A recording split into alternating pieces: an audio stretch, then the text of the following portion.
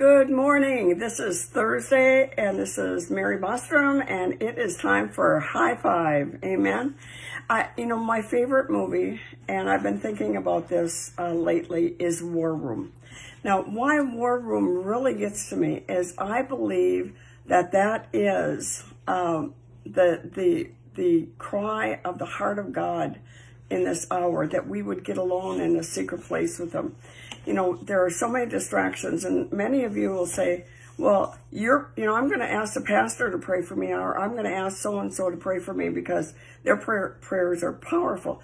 Well, the reason that their prayers are powerful is that they pray often, and they don't allow the distractions to come in. And, I always tell my group, when I'm talking about, if you don't think your prayers are powerful, do this one test. At 6 o'clock tonight, I know many of you know what I'm going to say. At 6:30 tonight, sit down and watch Wheel of Fortune, and you won't have anything bother you. You won't remember that towels need to be taken out of the dryer. You don't remember that it won't bother you that the dishes are waiting in the sink for you to wash. You won't think of an email. Nobody else is going to call you, come to the door. You are going to have a half an hour of relaxing and just getting your mind, having fun with Vanna White but tomorrow night, I want you to take the same time at 6:30. I want you to sit down and say out loud, I am going to spend a half an hour praying. Watch the distractions come. You're going to remember everything, and you're not just going to remember. You are going to feel compelled to get up and do those dishes. You're going to get emails. You're going to think of something you forgot to put on the grocery list. The dryer is going to buzz, and you have to go take them out right away. Somebody's going to come to your door. Do that test. Just do that test once and see what happens.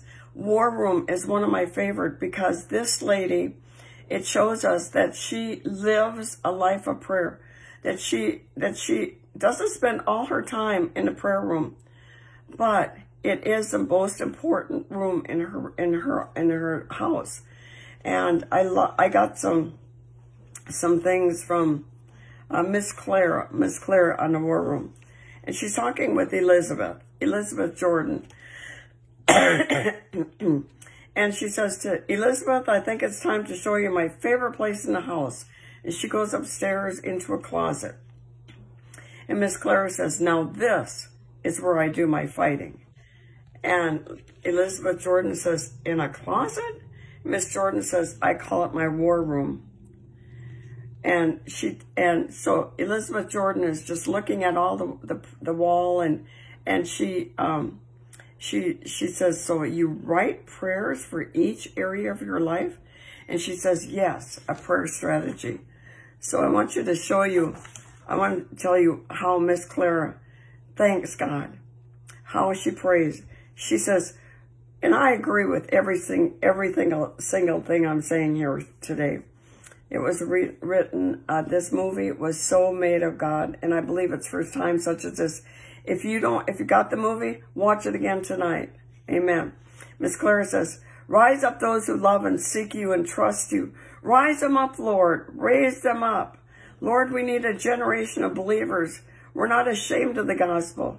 We need an army of believers, Lord, that hate to be lukewarm and will stand at your word above all else. Raise them up, Lord. Raise them up. I pray for unity among those that love you. I pray that you would open our eyes so that they can see your truth, Lord. I pray for your hand of protection and guidance. Raise up a generation, Lord, that will take the light into the world. They will not compromise when under pressure. They will not cower, Lord, when others fall. Raise them up, Lord, and they proclaim that there is salvation in the name of Jesus Christ. Raise up warriors, Lord, who will fight on their knees, who will worship you with their whole heart. Lord, call us to battle, that we may proclaim the King of Kings and the Lord of Lords. I pray these with all my heart. Raise them up, Lord, raise them up.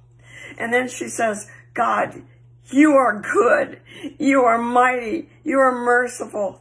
Praise you, Jesus. And then she says, I love this part. Devil, you just got your butt kicked. My God is faithful. My God is powerful. And my God is in charge. Amen. Let's raise up that prayer for us. Amen. God bless you.